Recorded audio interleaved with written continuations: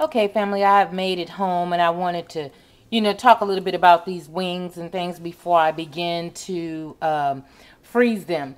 As you can tell that they are very, very fresh, though they are marked down. They're very fresh. There's no brown tinge to them whatsoever. Now, what I tend to do with these wings here is I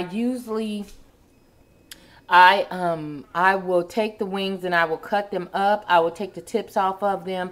The little flapper piece here and the drumstick piece here, I would cut those off, as well as this little piece here, and they become party wings. So I'll make like garlic parmesan wings, adobo wings, some Asian barbecue style wings, regular party style hot wings, and buffalo wings and different things of that nature.